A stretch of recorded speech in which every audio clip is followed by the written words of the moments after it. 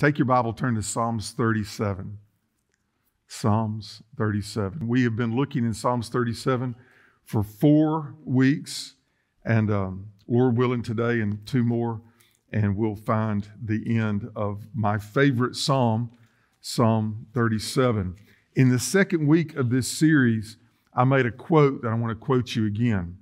The greatest thing that we can learn to do in life is to be introduced to the Almighty God, to accept Him, to come to know Him, and to learn to let Him be Lord in our life. I'm going to say the first part of that statement again. I don't really want you to miss it. The greatest thing we can learn in all of life. To know that there is a God, that know that we can come to know Him as our Lord and our Savior. And then to learn what that means, to learn what it means to trust Him. I know we've been slowly walking through Psalms 37, but David wrote this when he was older, and it had been a lifetime of experiences, and he wanted us to learn those experiences with him. As a matter of fact, he wrote it in the form of a song that would be sung. I believe one of David's strengths was he had a musical flair within him, but he learned that if you have a song in your heart, you will sing it during the day. Now, I know we've been walking through this slowly, but I really think that there's some things that I wanted us to really dig down and learn very much. I wanted them to be very on our lips and on our thoughts. The best way to understand God better is to learn His truths and then to put them into practice in our lives. We're always surrounded by difficult circumstances, and by the way, difficult people too. And we don't really know what we need to do, so we learn God's truths and we learn to put those truths into practice in our life by doing them. Trusting God, the only way you're going to learn to trust God is in the act of doing what it is that He wants us to do. And you don't have to make plans for, I'm going to trust God in the coming year. I'm going to trust God over this new circumstance. Just learn to trust God and do the next right thing that's in front of you. If you can start to trust God in the next thing that's in front of you, then that's how you're going to learn to do it, right? When the baby learns to take those steps, they just have to take the first step. After that, they're going to take a few steps. Before that, they're going to be running. Amen? So you just have to do the next right thing that's in front of you, and you just learn to let the Lord be the delight of your life. There's a lot of things that are going to be looking for your attention. A lot of things that the world wants you to follow after. But just trust me, if we can just let Jesus be Jesus, if we can just let the Almighty be the Lord of our life, if we can let Him be our delight in our life, then everything will follow after that. Today we're going to learn what it means to commit our way unto the Lord. Stand with me in honor of reading God's Word. Psalms 37 verse 5 says this: commit your way to the Lord. Trust also in Him. Here's a promise, and He shall bring it to pass. He shall bring forth your righteousness as the light and your justice as the noonday. Your righteousness like the light that shines, your justice, your standing as the noonday. That means no shadows. Amen? Just the pure light of God in our life. That's what we yearn for. That's what we need. That's what we long for. And I pray that that's what we live for. Commit your way to the Lord. Let's go to the Lord in prayer. Now, Father, this is once again your divine word that was lived and practiced and put to the test in David's life. And Lord, he did not find you wanting, he found you faithful. And Lord, as we walk through this thing called life with this hardships and difficulties that seem to be hiding around every corner, I pray, Lord, that, dear Jesus, that you would just be the mighty Savior, the stronghold, the the rock, the tower of strength that we need. Lord, that our ear will be open to you, that you would be the encouragement in our heart. Lord, that you would strengthen us and give us the wisdom to choose. And I pray, Lord, that we would have the will to go along with that. So, Lord, may the life that Jesus came to live for us, to give us, may it come alive. Lord, I know that there are many principles and precepts and truths that we have learned, but we've also learned to put them on the back burner. I pray today for your glory, but for our best and benefit, because we stand in need of you. Lord, let these truths, your truths, Holy Spirit, speak them into our life for good. In Jesus' name I pray. Amen. You may be seated. See if these words sound familiar to you. Trust in the Lord. Delight yourself also in the Lord. Today we're going to focus on what it means to commit your way to the Lord. Is there a common bond that you see there? It is the Lord. We trust in the Lord. We delight in the Lord. We commit our way to the Lord. The Lord, this is the covenant name of God, Jehovah. Jehovah. A covenant is a binding contract. It binds both parties that come into agreement with it. The covenant was created by God. It was proffered by God. The God who knows all, who knows what we need, who will be there with us, said, "This is my contract with you." By the way, He wrote it all. It is instigated by God. It is made possible by God. It is fulfilled by God. But though He comes and He says, "Here is my covenant contract with you. I lay it before you. I offer it to you, but you must choose to accept it." So it's an agreement. It's not just something that God chooses for you and you just have to receive. It's an agreement. God comes and says, "I offer you this." What did He offer? Himself.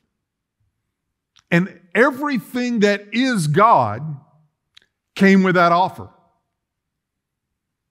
He says, "I give you the fullness of the deity, of the reality of God. I will allow you the opportunity to be called fully, completely a child of God.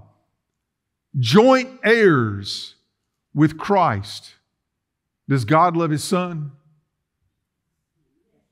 Does He love you in the same way? Was it fulfilled by the faithful Son of God, Jesus Christ?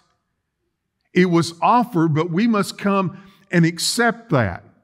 Now, that is not to be bartered. It's not like you're going to sit down with God like you're going to buy a car and there's this back and forth and you say, "Well, you're making this offer and let me make you a counter offer." That's not how it works. Not in one iota. He makes the offer and you come as you are. And by the way, He's willing to accept you like that. And you accept it and you get to receive all of it, but the price is you. He wants to give you His everything, and from you, He wants your everything. He is Jehovah God, the covenant God, and that's what we receive. He is Lord. From heaven to earth, from one realm of the universe to the other, in big and in little, on the good and as what you consider the bad, He is Lord of, say it with me, all. And that's what he offers. And I was a 10-year-old child, and I came and I understood that he is Lord, and he is the God of the universe, and he's the Almighty God, and he's full of wisdom and love. And I came with my sin, and I came with all that sin represented. I felt broken from God. I felt guilty before God. I was a sinner. There was nothing good about me. I had nothing to offer him except my sin and my regret and my remorse. And I came and I repented of that, and I came to God and I said, if you would be willing, I give you my sin. I give you my heart. I give you my life. And Jesus said, yes. And he wrote my name down in the Lamb's Book of Life. And he promised that he would fulfill his part of the bargain. But we must trust the Lord as he leads. There is a pattern that we must follow that we will speak about today when we say these words, commit your way to the Lord. Commit your way to the Lord. The word commit is a verb. That means it's an action word. I say that on purpose. We don't just state the concept. Yes, he is Lord. That's like it were a noun. Yeah, yes, he is the one that I bow my knee to. He is the God of the universe. He's the God of my life. And it's like stating a principle. But literally what he is saying is, I want to see the action of it. So he says, commit your way to the Lord. The word commit means to roll. Y'all get that? To roll. Or to be rolled. Or to roll oneself. Or if it goes into this part, it says to flow down from. So when I gave Jesus my heart, I gave him my sins, I gave him my burden, I gave him those, and I rolled them off of me, and I rolled them onto his very capable shoulders, and he bore my sin. They no longer belong to me, they belong to him. And it flows down from him, right? So as I live my day, I commit myself, I join in this, and the goodness of God rolls down upon me. The action of the verb, the action of commit, is in the rolling. So daily, we wake up, good morning, Lord. Thank you, Lord. Be with me today, my Lord. I am grateful to be yours and you are mine. And today, as I live my life, I am living my life flowing down from you and allowing you to be the Lord of my life. To roll upon Jehovah your life, your way. Commit your way to the Lord. Way is a concept. It is a noun. It means a path, a road. It means a journey. It means a manner of living, a well-worn path. Y'all have heard me talk about this before. You know, if you've traveled the same path every day, let's say you're going from, I don't know, from your front porch to the mailbox, and you walk through the grass, and you do it every day. Or whatever place that it may be. One thing that you're going to know is it's that in that well-worn path, everything else has to go away. Nothing else can live in that path because you are constantly going in that way. Amen? That's our life. That's our life. We are creatures of habit. So it speaks about a habit, a course of life, a custom, or a normal thought process. If you want to be technical about it, if you want to be scientific about it, you would say this is your neural pathway. You have a way of thinking. It may have been taught to you by someone else, but I pray, come on now, I pray that it's been redeemed by God. I pray that there's a lot of information out there that's been given to us. A lot of people who think that they know more than really what they do know. And it may be good for them and they want it to be good for you. And you may adopt some of that. But I pray that everything that we say and do in our life, in our manner, in our journey is redeemed by the way and the wisdom and the love and the grace and the goodness of God. Everything else is a false way. Jesus said what? I am the life. No man comes to the Father but by me. He is the way. So when you accept Him as Lord in your life, you're taking all these thought processes, all these things that you've been taught, all these things that you are drawn to, and you redeem them by the will of God, the truths of God. Everything else doesn't fit. But, don't you hate the buts? But, we sometimes like our way more than we like His way. I don't mean to be rude when I say this, but it's true. Sometimes we respect the one who taught us more than we respect the Almighty. So we're more willing to follow what they told us rather than what God's Word says. Sometimes we want comfort, so we'll follow what we think will bring us the greatest amount of comfort. And if we choose God's path, it might be a rough road to go. The Day of Dolorosa, I hope I said that wrong. I know I said it wrong. I hope I said it right. But y'all know what I meant? The path to cross, the path of Calvary, the path that the Dia Dolorosa. See, I knew it when it came out of my mouth, it was wrong. But y'all knew what I was talking about anyway, didn't you? Was that easy? Did Jesus want to go that way? You can say yes and no because that's right. You can say yes because it was the way and it was the best for us. But we know in the Garden of Gethsemane the night before, the pressure was so heavily upon Him that sweat came from His brow. He was wearied and worn down by it. It really wasn't the attractive thing, but it was the right thing.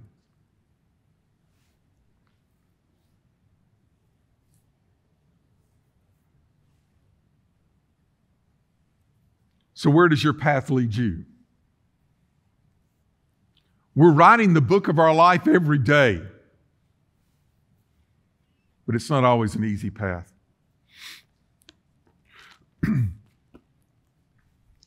I love the Psalms, don't you? How many of y'all love the Psalms that David wrote? He wrote quite a few, didn't he? Can I take your Bible and turn over to Psalms 55? David wrote this psalm. Sometimes when David wrote, like Psalms 23, poetic almost, and it was so soft and so tender. Sometimes when David wrote, it was so abrupt, it was so in your face with truth and the hardships of life. You read it and you say, man, he really knows what life is like and the pain of it. Psalm 55 is like that. If it's okay with you, I don't want to cut this short. And by that I mean, I want us to look at the entire psalm. Listen to what God's word says. Give ear to my prayer, O God. Do not hide yourself from my supplication. What he was looking for was a connection. God, I know you're there, but I want you not only to hear my words, my thoughts and my heart are what is important. Attend to me and hear me. I am restless in my complaint and moan noisily. He knows that he's hurting. Because of the voice of the enemy, because of the oppression of the wicked, for they bring down trouble upon me, and in wrath they hate me. Can you see the honesty here? You kind of feel it. Y'all ever been there? It's tough to go through life when you didn't choose that person as your enemy, but they chose you as the enemy. My heart is severely pained within me. The terrors of death have fallen upon me. Many scholars have tried to pin exactly what he was thinking about. I think it was a multitude of things. I think it could have been the time when David was running from Saul. I think it could have been the times that he was running from some of the enemies who were plotting against me. It could have even been the time when Absalom, his son, had planned and plotted an insurrection against him. And instead of standing and fighting, he just walked away because he did not want to have to fight his own son who wanted his death. Verse 5, fearfulness and trembling have come upon me. Horror has overwhelmed me. So I said, oh, that I had wings like a dove. Doves have a great ability to fly a long distance in one journey. I would fly away and be at rest. Indeed, I would wander far off and remain in the wilderness. Selah, this is true. I would hasten my escape from the windy storm and tempest. You ever said, Lord, please just give me an escape for a moment in time? It's always in front of me, the hardship and the pains of life. Now he gets personal even more so. Destroy, O Lord, and divide their tongues. I have seen violence and strife in the city. Day and night they go around it on its walls. Iniquity and trouble are also in the midst of it. Destruction is in its midst. Oppression and deceit do not depart from its streets. Hear the personal part. For it is not an enemy who reproaches me, then I could bear it. Nor is it one who hates me who has exalted himself against me, then I could hide from him. But it was you, a man my equal, my compliance, my acquaintance.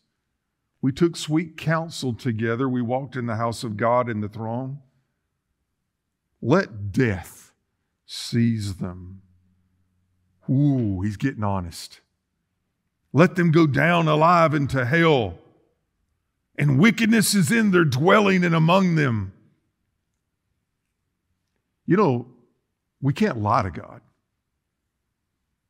To try to put rose-colored glasses on it as you bare your heart to God really doesn't do any good, since he knows your thoughts and your hearts anyway. Would it just be okay if today we got honest? I know you're in your Sunday clothes. I know you came with the expectation of maybe the preacher will say something that to encourage my soul. I'm trying, but what I'm saying to you is don't just gloss over it because that doesn't make it go away. Be honest about it as David is trying to be, because there you may find the very touch of healing. Verse 16. As for me, I will call upon God, and the Lord shall save me. Lord, you've done it again and again and again, time and time. Lord, you've never failed me. You've never left me alone. You've always been my Redeemer.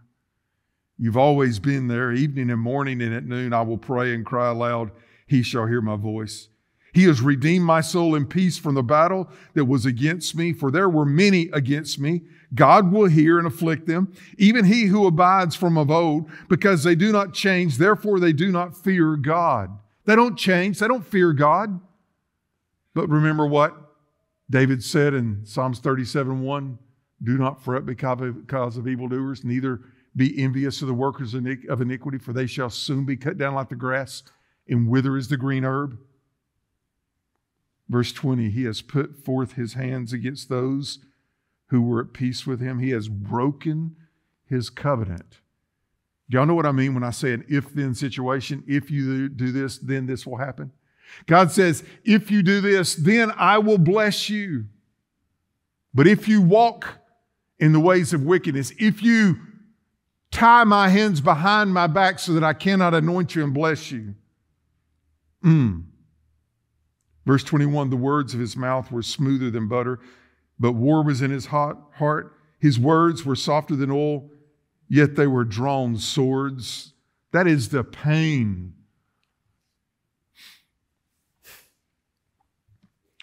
of the deep hurts of being hurt by a friend. I don't know of anything that's worse. You expect the known enemy. You don't expect the close friend. What do you do in circumstances like this? What do you do when the pains are so heavily upon your soul as they were David's? Read with me verse 22. Cast your burden on the Lord, and He shall sustain you. He shall never permit the righteous to be moved. Cast your burden to the Lord. Literally, roll that burden from off of you and let it flow down upon Him. Roll it away so there can be an opening for you, a new door of life. Let the Lord have it. Let the almighty shoulders of God have it. Let the one who can, let Him bear it. Cast your burden on the Lord. How many of you came with a burden? Don't raise your hand. How many of you came with something that when you think of it, it's a dark pit in your stomach? How many of you are still carrying the scars and the wounds of the friend? How many of you have found that place that seems like there is no antidote, there is no help, there is no medicine, there is nothing except vain repetitions? All that everyone says is worthlessness. This thing stays with me. It hangs around my neck. It is the thing that casts me down. Would you like to be loose from it? Would you like for it to be rolled away? Verse 23, but you, O God, shall bring them down to the pit of destruction. Bloodthirsty and deceitful men shall not live out half their lives, but I will, do you see it up there? Trust in you. That's an active word. This is an action word in our life. Though all those things are there, I will commit my way unto you. I will cast my burden onto you. I will trust in you. Psalms 37:5. Commit your way. Roll away your well-worn path, your thoughts that lead you, the burdens that bear you, the habits that come upon you, and follow the narrow way. Wide is the way that leads to destruction. Many there are that go thereby. But the narrow gate, the narrow path, God's way. Trust also in Him. That's what it says. Commit your way to the Lord. Trust also in Him, and He shall bring it to pass. He shall bring it to pass. When I was 10 years old, burdened down with the calling of God, the revelation of sin in my life. You've heard me explain it many times, kind of like this. I felt like the weight was so heavily upon me. I felt like my chest was going to explode. I knew I had sinned. I knew that that was a sin against God. I knew that I bore the weight of that and everything that that meant. And I believed and I knew that there was a God who sent His Son Jesus to be my Savior, to bear my sins. I knew that He lived and died for me. I know that they buried Him and put Him in the grave, and they rolled that stone up upon that door. But I also knew that on Resurrection Sunday morning, the stone was rolled away and new life came in Jesus, and the presence of the redemption of God was there before me. It was an if-then thing. If I would give Him my heart, He would come in and save my soul. I could receive the covenant of the Almighty. Everything that He had created for me, I could make my own. Did you hear me? All of God's could become mine. All of mine would become His, never to be born again. Raised to walk in newness of life. And though I walked through the path of this earth with all that life's troubles bring me, my new life was Christ. He was my Jehovah. He was my Lord. So from that point forward, my privilege was to trust in Him, to let Him be my delight, and to commit my way unto Him. And here is the things that preachers do not say enough. How often, and by the way, I've seen this with 6-year-olds. I've seen it with men in their upper 80s. I have seen the blessedness of the will of man given to the mercy of God and salvation proffered and life made new. It doesn't matter what road you've walked, the Lord is there. It doesn't matter how many sins you've committed, He's willing to forgive. And I have seen as a 10-year-old would let the Lord from that point be the Lord of his life. So I wake up and I pray to Him. And I call upon Him.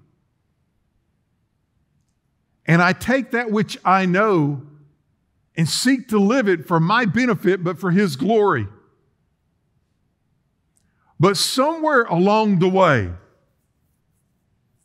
the old way, the old path, the old life, the old teaching, the things that we were drawn to became a conflict with the ways of God. And somehow it became like this. See if I'm telling the truth. I do believe in you, Almighty God. I give my eternity to you. I give my sins to you. Hold me and keep me, and one day when I breathe my last breath, take me to heaven. And Lord, until then, I'll do the best I can.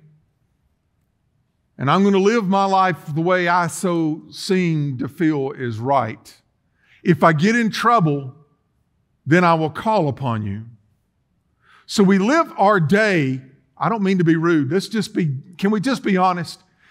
We live our day our way. We do what seems right unto us, but David's son Solomon said, there is a way that seems right, but the end thereof are the ways of death. Why can't we live our day the way we received our covenant of salvation? I give you my all. My life no longer belongs to me. Not only my sin, I gave you my heart, I gave you my life. Right? Why can't we live our day letting Him be the Lord of our life?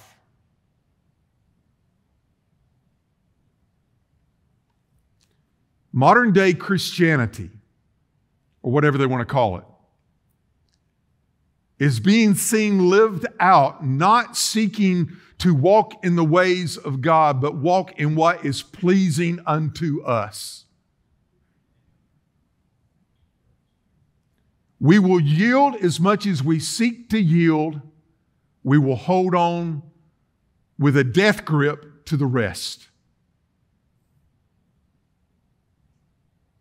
When what we learn to trust in Him, we must trust in Him by committing our way to Him. to seek to know Him, to seek to follow Him, to seek to obey Him, to seek to run after the paths that He places before us, and by a childlike faith, giving our all unto Him. And if we do, then the Almighty says, I'm there. I will bring it to pass. You don't have to look for it. I'm there with you. By the way, no weapon formed against you will prosper. Are y'all good with that? Amen. I will never leave you with the almighty hand of God. I will never forsake you. I have loved you with an everlasting love. I will gather you in my arms and pull you tight. You will feel the very breath of the anointing of God upon you. That's victory. That's triumph. And you can face any of the battles of life because you've already won. You're not living for victory, you're living from victory. He has defeated it all. What an amazing God we have. It is salvation lived plain and clear. The most simple life. And so profound by how we trust in Him.